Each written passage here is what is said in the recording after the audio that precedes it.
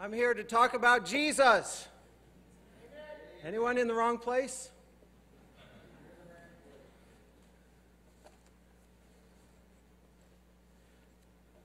I want to think about Jesus today. Psalm chapter 24, verse 7 says, "Lift up your heads, O ye gates, and be ye lift up, ye everlasting doors, and the King of glory shall come in." Who is this King of glory? The Lord strong and mighty, the Lord mighty in battle. Lift up your heads, O ye gates, even lift them up, ye everlasting doors, and the King of glory shall come in. Who is this King of glory? The Lord of hosts, he is the King of glory. It is critically important that you know who this King of glory is. Like there's nothing else important in life if you don't know who this King of glory is. And this is what we want to answer as we're here this week. Who is this King of glory? Not whom do men say he is, but who do you say he is? We are promised that a glorious King is coming. And the immediate question should be, who? Who is this King of glory? Believers are characterized by an eager and earnest desire to know him. Amen. He's put his laws in our hearts. He's put that within us. Many know his name, but few really know him. We must really know him. I don't mean know about him. You could spend your life studying and go to school and study all about Jesus and go to hell and be the smartest person in hell. We must know him like Paul said, that I may know him and the power of his resurrection and the fellowship of his sufferings, being made conformable unto his death.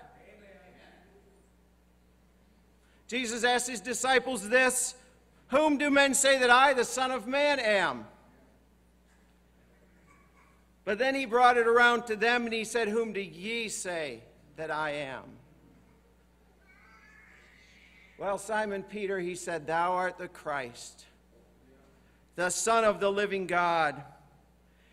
But Jesus said, "You didn't figure this out yourself. The Father revealed this to you." And so if we're going to know who Jesus is, it must be revealed by the Father. So we come to him this morning. We ask the Father to open our understanding so that we can know who Jesus is. Not some false view, not some false Christ, but the true Christ. Who is he? And I'll note that now is the time to ask. Because when Jesus comes in his glory, if you don't know him, you will be destroyed. Well, the scripture says that Jesus is a king. Aren't you glad to know we serve a king? Let's just establish this. The prophets declared that a king was coming. "The scepter shall not depart from Judah, nor a lawgiver from between his feet, until Shiloh come, and unto him shall the gathering of the people be." Genesis 49:10. "There shall come a star out of Jacob, and a scepter shall rise out of Israel." Numbers 24:17. Psalm chapter 2 and verse 6, "Yet have I set my king upon my holy hill of Zion." Psalm chapter 45, "Thy throne, O God, is forever and ever. The scepter of thy kingdom is a right scepter." Psalm chapter 72, "Yea, all kings shall fall down before him, all nations shall serve him." Can you say amen?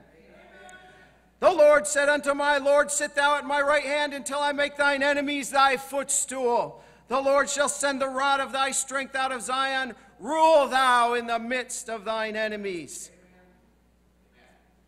"Behold, a king shall reign in righteousness," Isaiah 32. Isaiah 33, "Thine eyes shall see the king in his beauty. They shall behold the land that is very far off." Isaiah chapter 55, "Behold, I have given him for a witness to the people, a leader and commander to the people." Daniel had something to say about this. He said, in the days of these kings shall the God of heaven set up a kingdom. I saw in the night visions, and behold, one like the Son of Man came with the clouds. Rejoice greatly, O daughter of Zion. Shout, O daughter of Jerusalem. Behold, thy king cometh unto thee. He is just and having salvation. That was Zechariah 9:9. But thou, Bethlehem Ephratah, though thou be little among the thousands of Judah, yet out of thee shall he come forth unto me, that is to be ruler in Israel, whose goings forth have been from of old, from everlasting.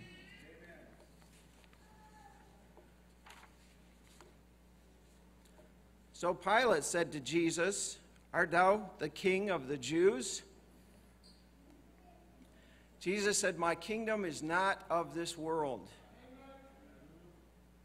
If my kingdom were of this world, then would my servants fight that I should not be delivered to the Jews. But now is my kingdom not from hence.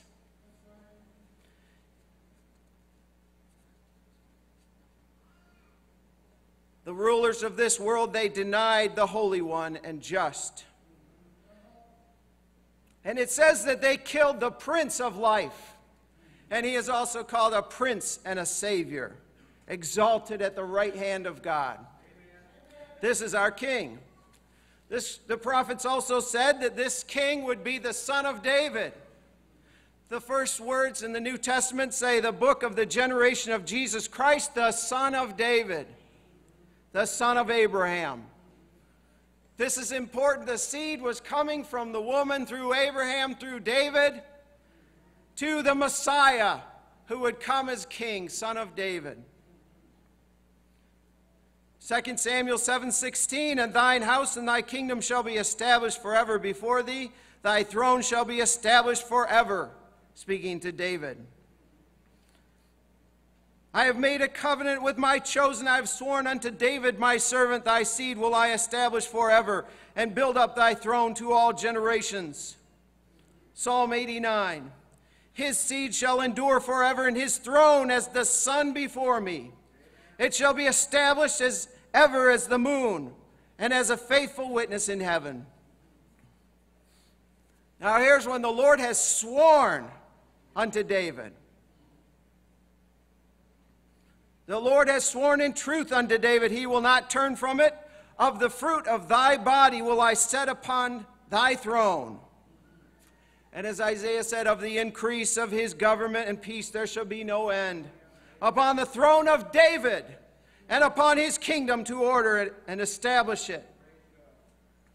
In that day there shall be a root of Jesse, which shall stand for an ensign of the people, and to it shall the Gentiles seek, and his rest shall be glorious. Behold, the days come, saith the Lord, that I will raise unto David a righteous branch, and a king shall reign and prosper, and shall execute judgment and justice in the earth. In his days Judah shall be saved, and Israel shall dwell safely, and this is the name whereby he shall be called, the Lord our righteousness. And I will set up one shepherd over them, and he shall feed them, even my servant David. He shall feed them, and he shall be their shepherd, and I, the Lord, will be their God, and my servant David a prince among them. I, the Lord, have spoken it. Amen.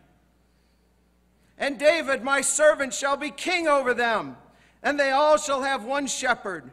They shall also walk in my judgments and observe my statutes and do them. And they shall dwell in the land that I have given them unto Jacob, my servant, wherein your fathers have dwelt, and they shall dwell therein, and they and their children and their children's children forever, and my servant shall be their prince forever. Amen. Amen. So you can't be unclear about this. The scriptures describe the Messiah as the king, the son of David. Amen. To Abraham, God said, I will make thee exceeding fruitful, and I will make nations of thee, and kings shall come out of thee. But in Samuel's day, there was no king over Israel. God was their king. But the people wanted a king they could see. So God sent forth his Son into the world. He came, the express image of God's person, the image of the invisible God. He that's seen me has seen the Father, he said to Philip. And Thomas just said, my Lord and my God.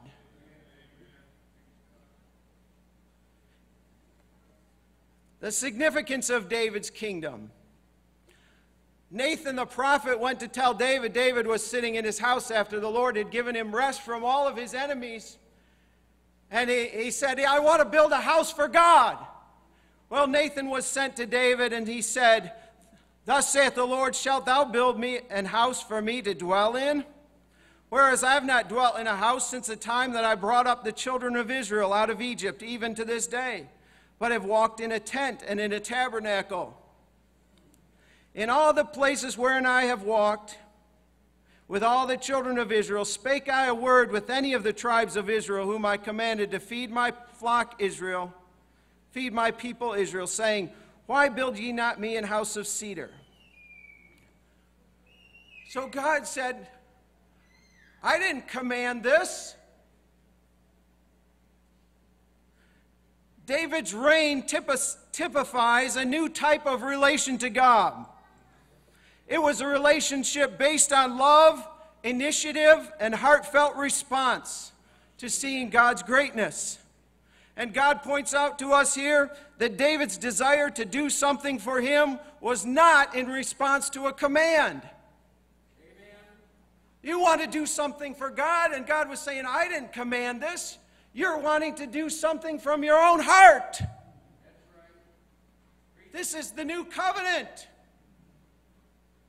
When did I command this?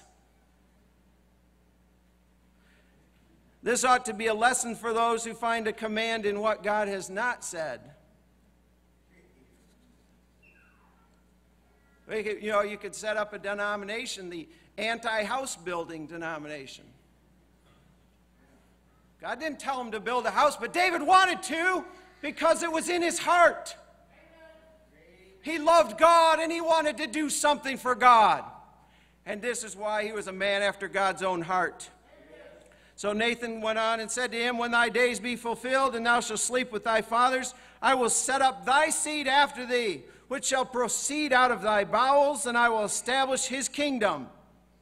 He shall build an house for my name, and I will establish the throne of his kingdom forever. I will be his father, and he shall be my son. So God said, your son, I'm taking him for myself. And then he said, thine house and thy kingdom shall be established forever before thee. Thy throne shall be established forever. So just as Abraham had the promise that from his bowels would come the heir through whom the world would be blessed, now David is promised a son to reign as king. And this is to be no ordinary kingdom. This is a kingdom based on a new covenant. One of response to God out of love. And this son of David was going to build a temple for God. Praise God. And I'm looking at it right now. So Jesus, I want to establish that Jesus is the son of David. All the people, when he was on earth, they were amazed and they said, is not this the son of David? You know, many of the people that believed on him said, when Christ cometh, will he do more miracles than these which this man hath done? Jesus thoroughly established himself as the Messiah. There could be no doubt. Let's think about it. Okay, what else? If he's not the Messiah, what else would the Messiah do if he came? Let's see, he healed the sick. He raised the dead. He calmed the sea. He had power over nature. And he brought life and immortality to light through the gospel. What more would the Messiah do if he were to come? Jesus is the son of David. When Jesus came into Jerusalem, the multitudes went before him, and they cried, saying, Hosanna to the Son of David! Blessed is he that cometh in the name of the Lord. Hosanna in the highest. And when he was come into Jerusalem, all the city was moved, saying, who is this? Who is this King of glory? He is the Lion of the tribe of Judah, the root of David, the root and offspring of David. And this kingdom that he was to establish is an eternal kingdom. So it's not like any of the kingdoms of this world. In fact, it toppled all the kingdoms of this world. The King of heaven set up a kingdom which shall never be destroyed. As Daniel made clear, it was going to be an everlasting kingdom. The angel to Mary said that the son that she was to bear would be called the Son of the Highest, and the Lord God shall give unto him the throne of his father David. And he shall reign over the house of Jacob forever, and his kingdom, of his kingdom there shall be no end. No end. The kingdoms of this world are become the kingdoms of our Lord and of his Christ, and he shall reign forever and ever. Praise God. But I want you to see that this king, who is this King of glory? The Lord strong and mighty, the Lord mighty in battle. He is a man of war. This king is a man of war. This king is no wimp.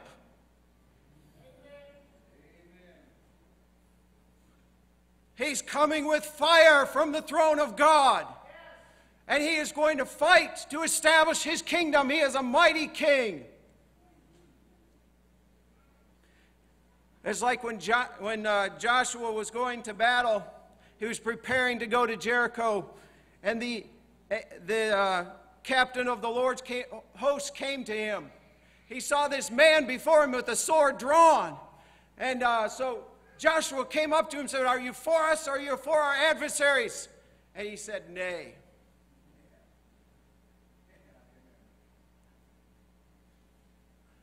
He said, "I'm captain of the Lord's host. I'm taking over. I'm not for you. I'm not for your adversaries. You're for me. Get behind me. We're going to battle." And he had this sword drawn. Don't think that you can make Lord come and be for you. He's not going to come get behind you and fight your battles. God's fighting his battles.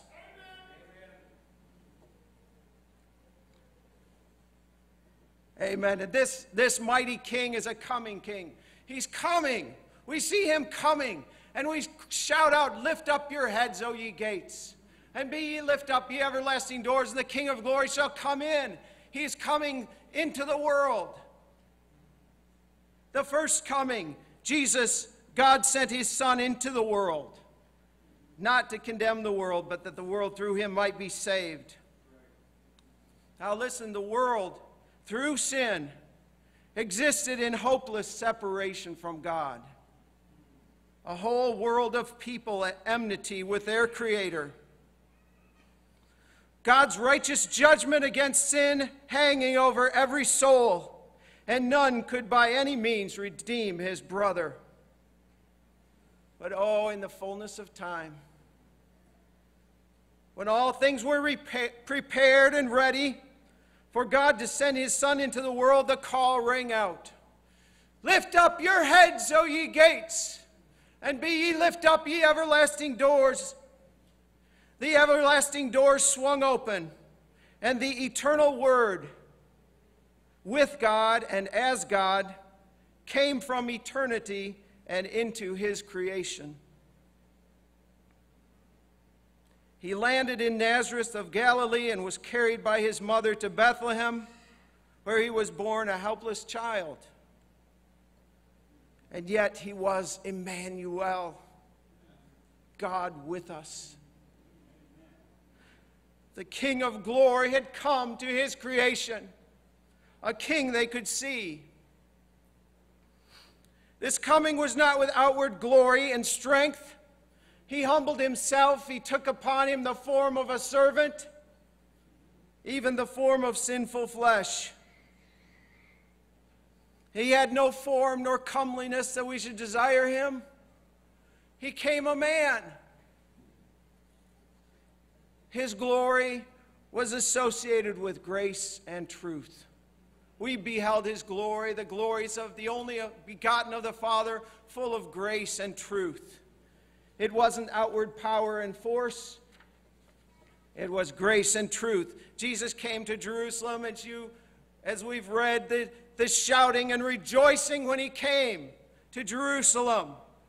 Thy King cometh to thee. He came to his temple.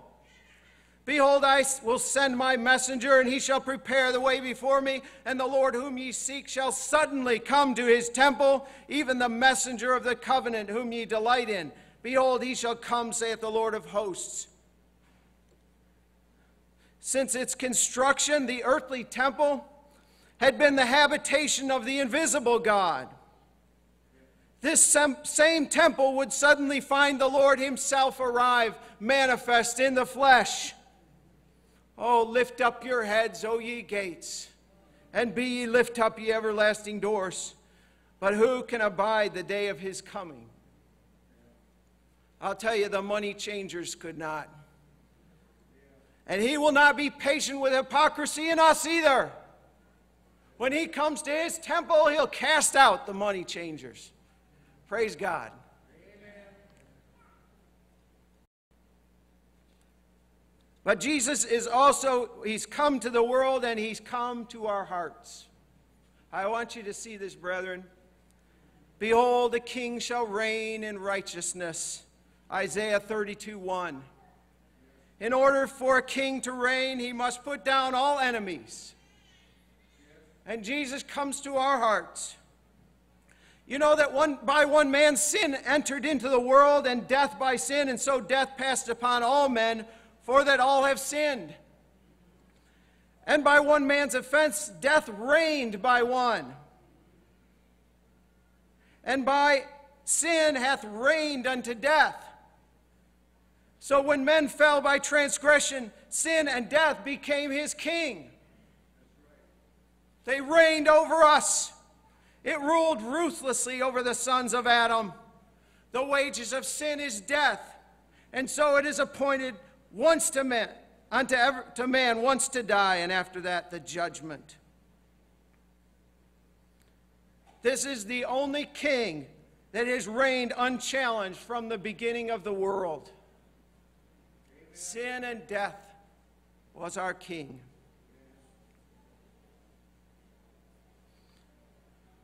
Well, the mob came to take Jesus.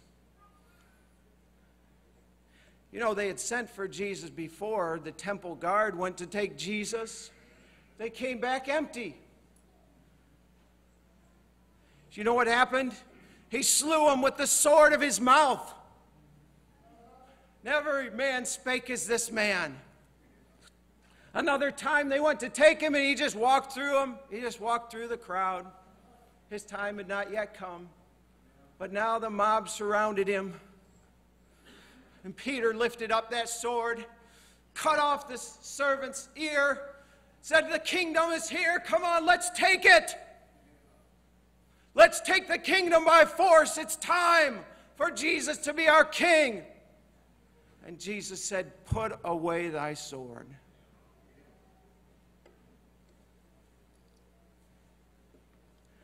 Outwardly, it appeared as if Jesus was abused and killed by the will of men.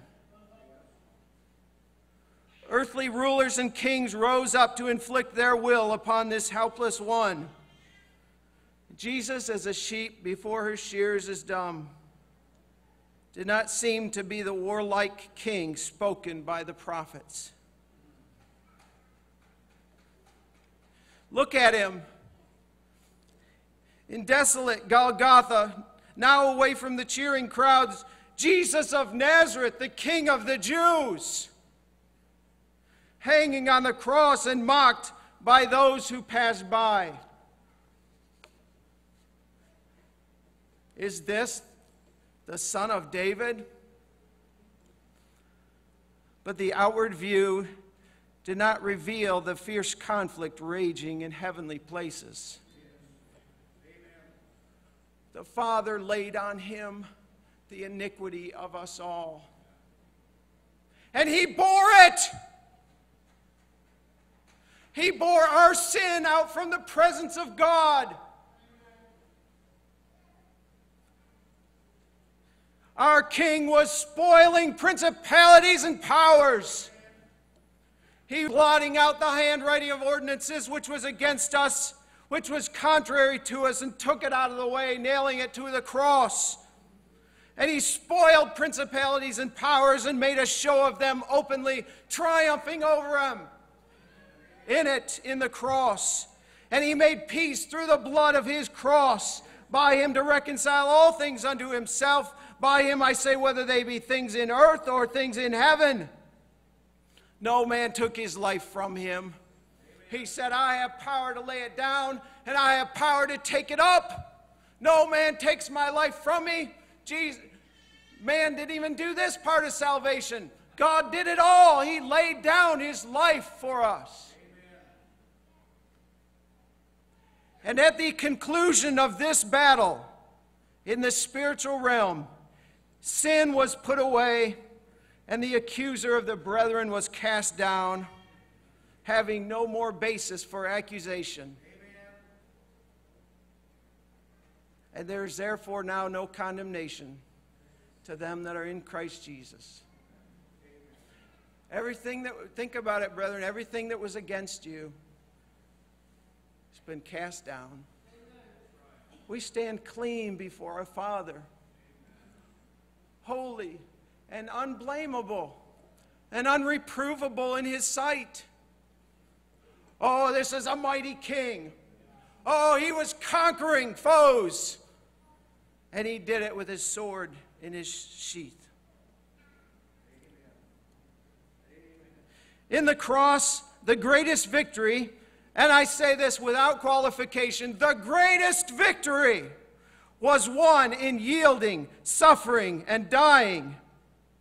And this is how sin is conquered in us also. We yield to him. We are dead with Christ. We died to sin. And we suffer with him that we may reign with him. Praise God. His strength is made perfect in weakness. And he treadeth the winepress of the fierceness of the wrath of Almighty God. And he hath on his vesture and on his thigh a name written, King of Kings and Lord of Lords. Oh, that thou wouldest rend the heavens and come down. We have such joyful anticipation for that day. For God has not appointed us to wrath, but to obtain salvation by our Lord Jesus Christ, who died for us, that whether we wake or sleep, we should live together with him. Amen. And God commended his love toward us, in that while we were yet sinners, Christ died for us. Much more then, being now justified by his blood, we shall be saved from wrath through him. For if when we were enemies, we were reconciled to God by the death of his Son, much more being reconciled, we shall be saved by his life. Praise God. Who is this King of glory? The Lord strong and mighty. Jesus Christ is the King of glory.